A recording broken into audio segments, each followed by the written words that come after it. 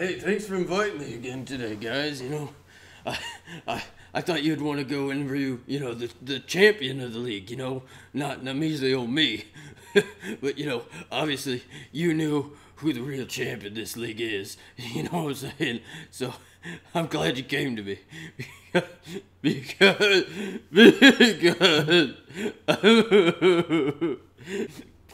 I lost my baby. Come back to me, Dahlia. I don't care if I'm crying. I lost my trophy. It was all I had. Cut the footage. Cut it. Anyways, as the producer was wanting me to say, it's fantasy football time again.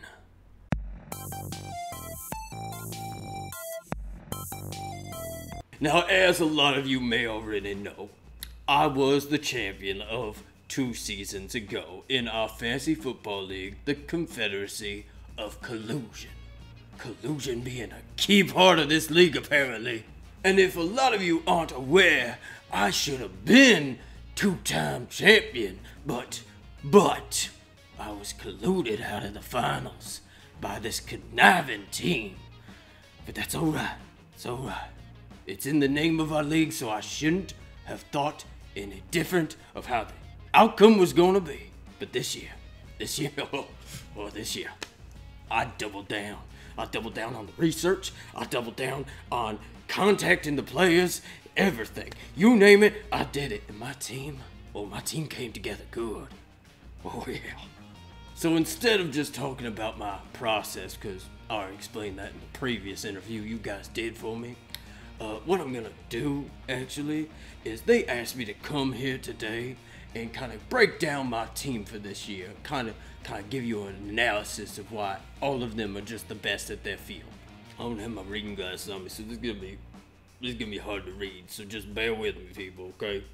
Okay, open up this Espen app here real quick so I can actually look at my team. They make it so hard these days with these apps and these contraptions that you have to find your fantasy team.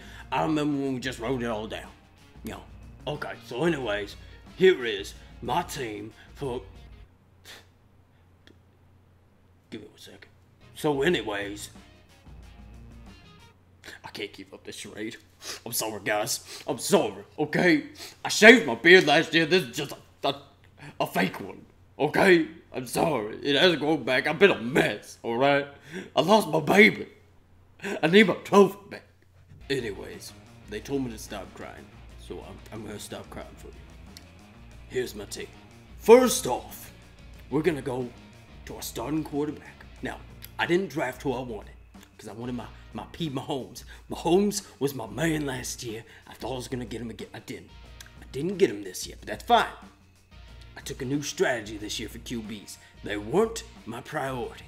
So this year, my starting quarterbacks are Phillip Rivers and Lamar Jackson. Now, the thought behind this was they're both solid choices for this year. I'm certain of it. Lamar, maybe an iffy choice, but he might have one of those crazy one-and-done years, where no one can figure out his style of offense until the next year, and then he's completely figured out and he's useless. But this year, I'm hoping that's that 1 year, where he pays dividends. I contacted his agent. He's feeling loose, no injuries. He's feeling good, so that's great. That's a great thing. Phillip Rivers, solid veteran. Can't go wrong with Phillip Rivers, and he's got awesome tools there. Also, you got Keenan Allen, you got Austin Eckler. Melvin Gordon might be out for this season, but sometimes you gotta wait for that money. It's hard to make a living, so you gotta make that money. But anyways, QBs aren't really the priority for my team. Let's move on. So then we move to our running backs. Now, again, I did not get who I wanted for running back this year because of stupid Nats. I swear to gosh that this stupid apartment has gnats galore. What kind of apartment are you bringing me to do this interview? There are gnats everywhere here. Every time I kill 3, 6 more show up. It's like a friggin' hydra in here. Get it together. So anyways, my running backs, I did not get who I wanted. Now, usually, I make my usual 50 phone calls to Alvin Kamara's family to see how he's doing. Well, guess what? They blocked my phone number this year. As a matter of fact, I'm pretty sure they blocked me from getting him on my fantasy team. So I had to go a different route this year.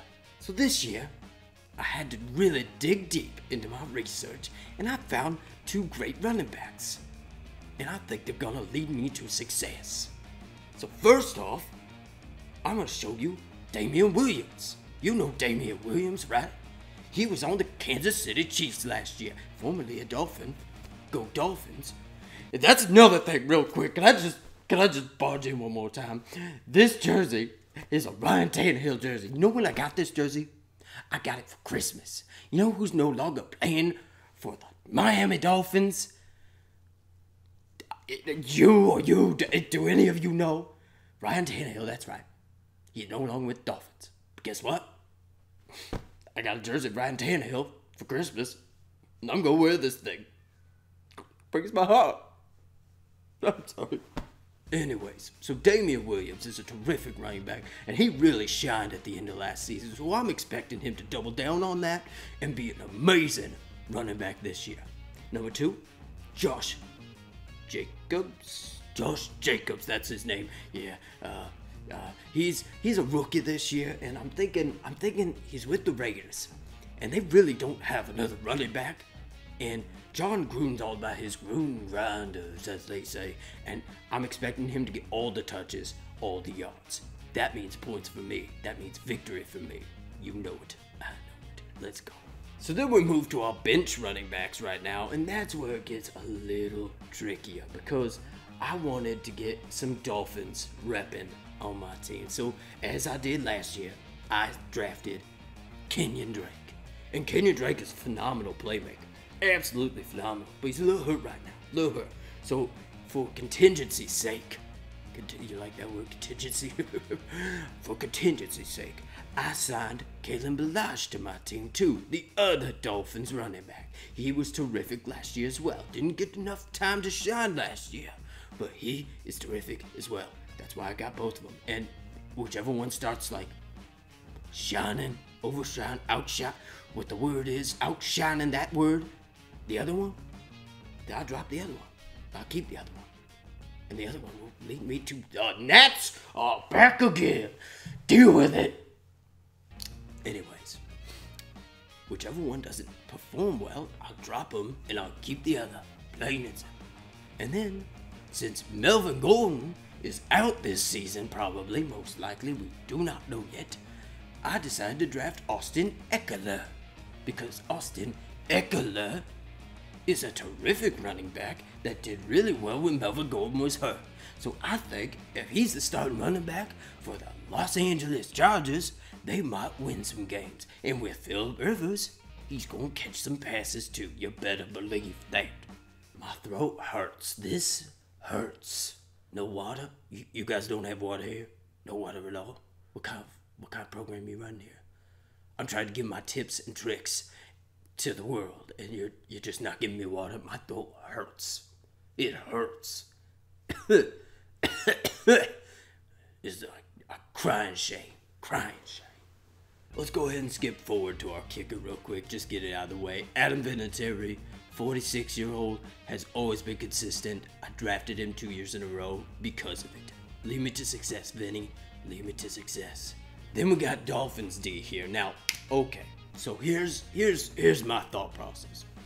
Defense special teams are defense special teams, plain and simple.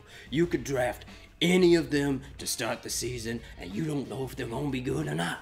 So you draft them, you see if they're good, and if they're not, you drop them. Plain and simple. Now, to the workhorses of my team. The backbone of this establishment, the wide receivers.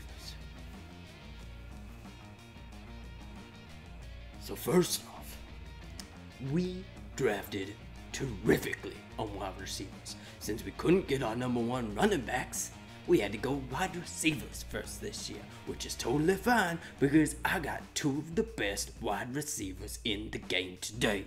And that is DeAndre Hopkins and Michael Thomas. Now you try to name some more better wide receivers than those two right there. You might name Julio Jones. I don't think he's above them. You might name OBJ. I don't think he's above them. You might name any other person. I don't hear a name that's bigger than those two. Maybe Devontae Adams. But you know what? When you speak consistency at the position, you speak DeAndre Hopkins. That's why he's on my team. And then, because of AJ Green's injury in the Cincy Bengals team, we decided, who's the second wide receiver there? Who is the wide receiver that was stellar last year when AJ Green was hurt as well?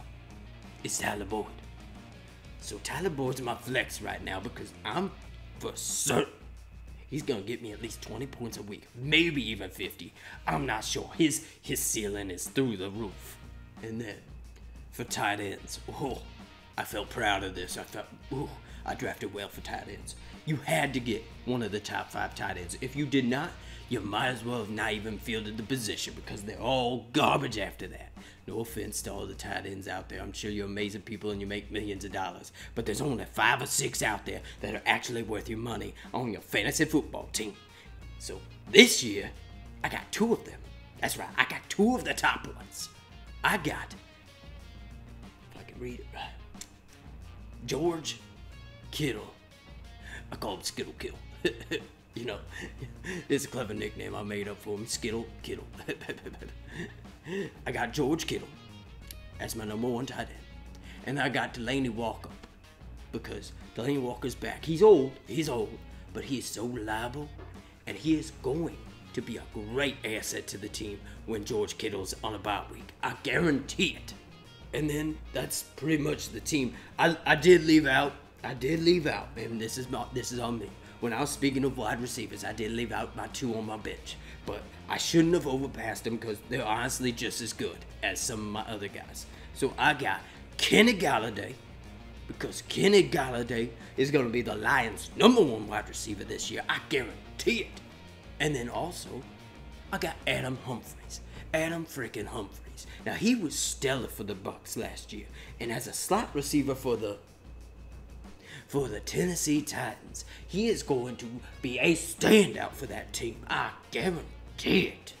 But anyways, that is my team. I guarantee if you follow these steps to building a team, you might just win your fantasy football league for the first time ever. But hey, what do I know? I've only won my league once and should have won it 2 other times, but didn't because both times, every single year it seems, I get colluded out of the main attraction, the main event, the championship. I get colluded out all the time, and it's because they all think that I'm a threat. Well, guess what? I am. And I'm coming for all of y'all. I'm getting my baby back. Because my baby... Sorry that my voice gotta squeak because I'm so emotional right now. I miss my baby. But other than that, try to have fun with your league this year because I think fantasy football is a great thing and it brings people together to hate others. Are we done here? Are we done? Because you didn't give me water. My throat is dying. You didn't give me any water.